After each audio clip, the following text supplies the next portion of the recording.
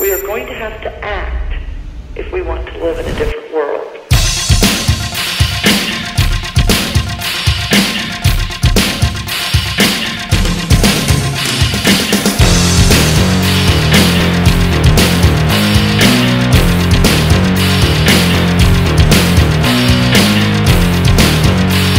We are going to have to act.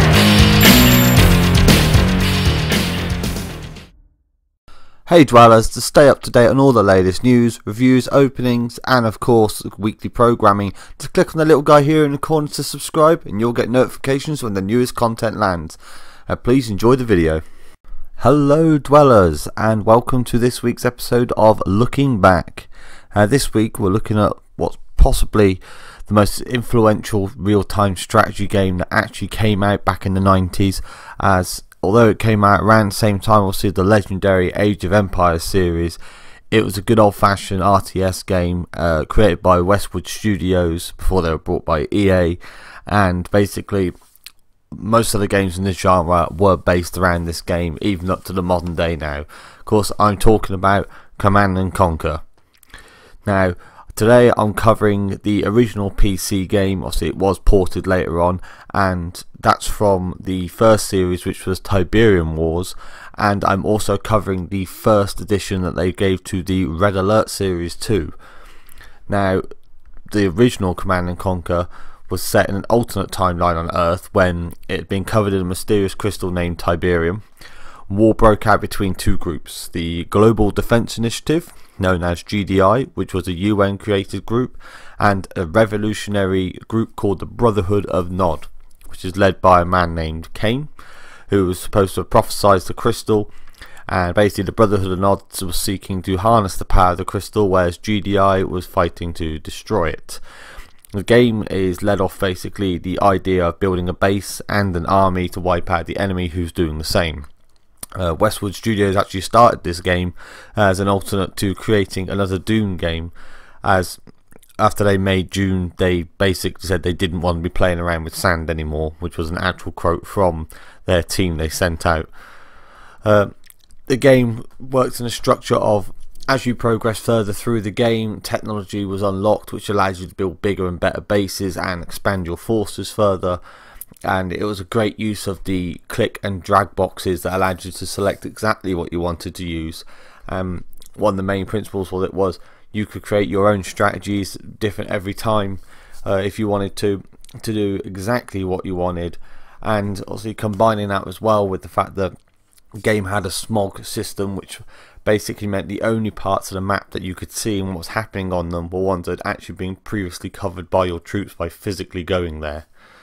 Now, again, that allowed both sides to build strategies, and basically, although it was a basic game for its time, it really was a big step forwards.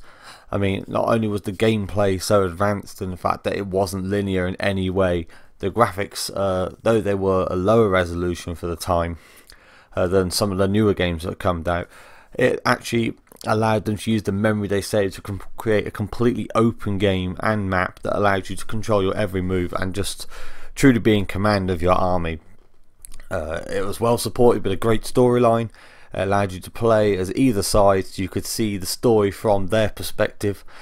And one of the really cool things they added in, which a few games were at the time, was the fact that they were using digitally rendered in cutscenes, so they were actually recording with real actors to add a nice depth of narration and realism to the storyline.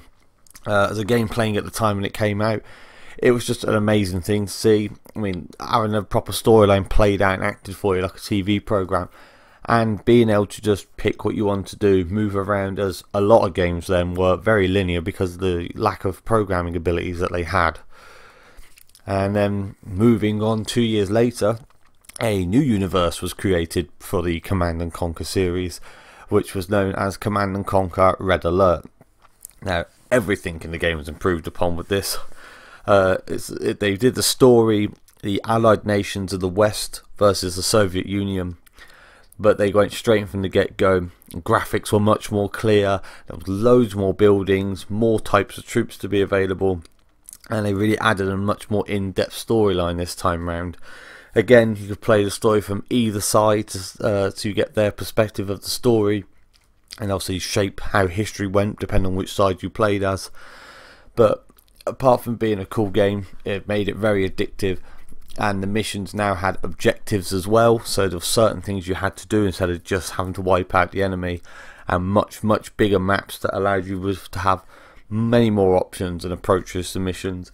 And you really had to start planning out your route and what units you needed for the job, because some units were strong against others and vice versa, so obviously you had to plan ahead for that one. A good example as well is like with the new buildings, you had different types of power plants etc that have been added in, but one thing they definitely added into this game that people noticed was the new types of defences that your bases had, and the one that became quite famous was the Tesla coil, which was a coil that would electrocute enemy troops as they approached the base, that you could build if you were playing as the Soviets. And well, as everyone discovered the first time, you couldn't just charge in anymore if you were playing as the GDI. Now, both games, they were very simple but fantastic games. Red Alert was a vast improvement in the original, as I said, but both games for their time had a great replay value. Sometimes, as I said in other videos, simplicity, pardon me, is just a fantastic way of making something more addictive, because some games, especially now, they try and throw so much in there that they just don't get the desired effect they should have. Now, obviously, for going back and playing it, it's probably a bit too slow for a lot of people to play now, but if you're into a nice bit of nostalgia like myself, it's definitely worth a trip down memory lane. And if you've got a PC laptop, you can actually buy all the original games for only a tenner, so it's definitely worth checking out if you get the chance. Anyway, thank you guys and for watching. Let me know what you think of your Command & Conquer experiences if you've played them before. I mean, with any of the games, just drop some in the comment box. I always like to hear what people think, and stay tuned in for future episodes of Top 10 and Looking Back with me, Shadow Soul Dweller. I'll see you out there, guys.